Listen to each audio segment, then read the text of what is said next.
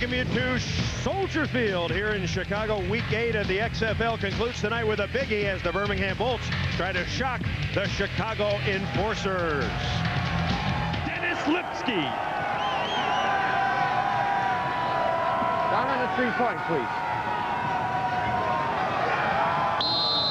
All right, a fair start. Jones and McCall. And Toya Jones from Birmingham has won the scramble. In your face. First down, Chicago Enforcers. Blue 99! Blue 99! Side hut! And they'll hand the ball to John Avery. John Avery in midfield. John Avery, one man to beat. He beat him! Cutting back. John Avery, touchdown Chicago. You know, last week he said he always looks for the first time he touched the ball to score a touchdown. And that's exactly what he did today. Coach, when you get your star losing grips with the ball, you want to put the ball back in his hands as fast as possibly can.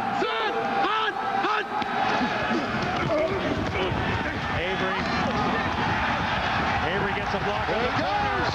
John Avery. Out at the 26-yard. On a billboard. On a billboard out on the highway. He's got 5 billboards. Blitz coming. Avery cuts inside. Touchdown. It's going to be a touchdown. Right as he hit the goal line, the ball came out. And the referee rules a touchdown. Blue 88. Could be the final play of the game.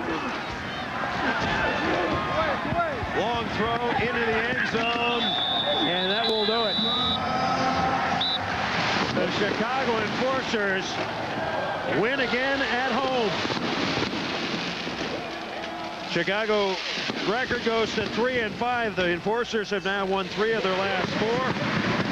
And Chicago gets revenge for the February 18th loss. McDougal 11 of 19 for 143. Avery 20, 177 yards and 2 touchdowns. Coach, you're still a playoff.